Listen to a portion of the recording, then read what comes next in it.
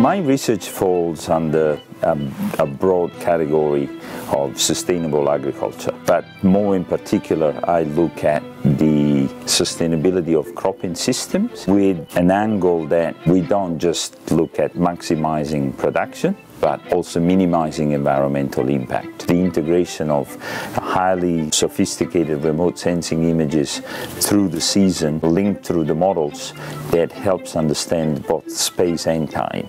So that integration is in one piece, and just basically a pretty complex software platform that is able to reproduce what has been observed on a farm.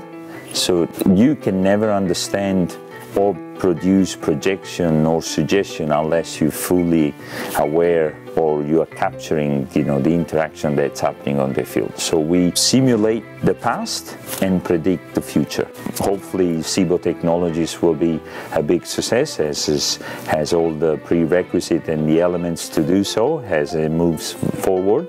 And so that's the goal, just trying to see the technology applied at a large scale, transfer information to make a difference, trying to not only satisfy the production standpoint, the quantity, but both quality of the crops and the environment. The technology became much more clear and available in the last couple of years through the help of MSU technologies, both the visions and some additional funding. So without that help, it would have been much harder to reach the level of technologies that is now behind SIBO Technologies. Any award, it's always, to me, an interesting feeling because it functions as a spark. I recognize this is not just an award that was given to me, but it's such a large, team effort over time. It really helps me achieve the unreachable, just trying to get as much as possible of